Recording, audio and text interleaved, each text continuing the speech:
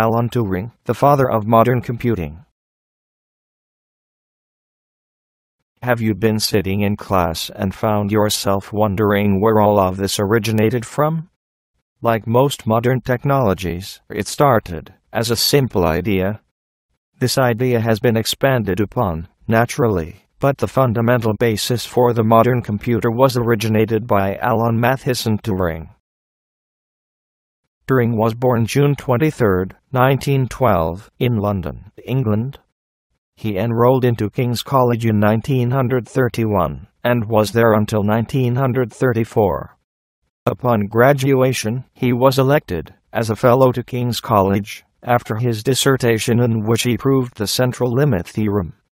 Turing would never publish his dissertation, after learning it had already been proved a few years earlier.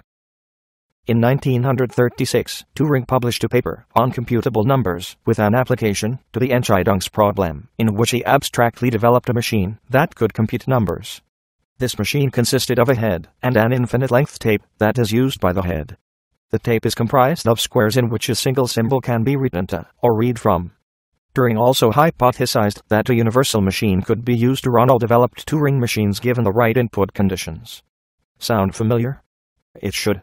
These principles are still used today. The tape is analogous to memory, and the symbols are analogous to the instructions. When World War II broke out in 1939, Turing left King's College for the Government Code and Cipher School at Bletchley Park, Buckinghamshire. He helped develop various machines to decrypt Nazi communications. He also helped develop the first electronic digital computer named Kolossu. Messages deciphered from Kolossu were used to coordinate the D-Day landings.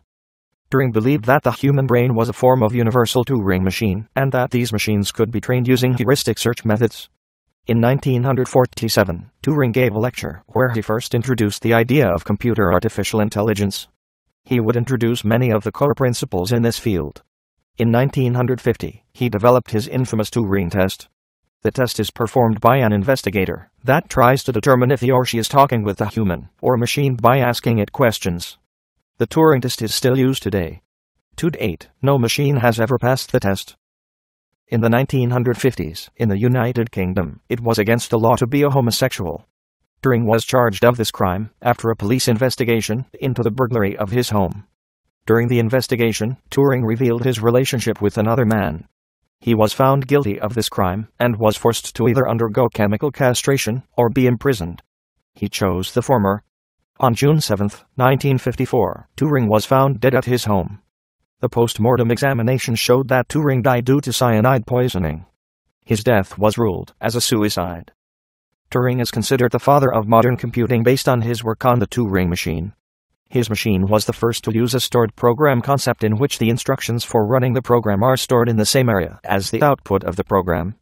Turing helped the Allied forces by developing and using machines to decipher encrypted Nazi communication messages to help combat and defeat the Nazis.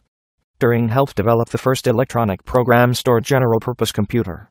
Turing laid the foundation for modern artificial intelligence, and even developed the test used to this day to determine if a machine is truly intelligent.